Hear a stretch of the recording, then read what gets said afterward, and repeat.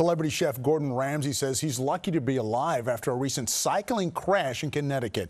He shared the story of it on Instagram yesterday. At times, he was visibly shaking.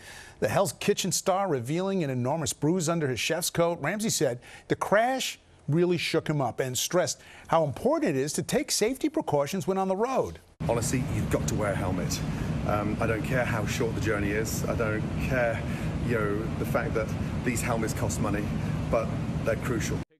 Ramsey went on to thank the surgeons and nurses who looked after him. He did not elaborate on what led up to the crash, but said, fortunately, he did not break any bones.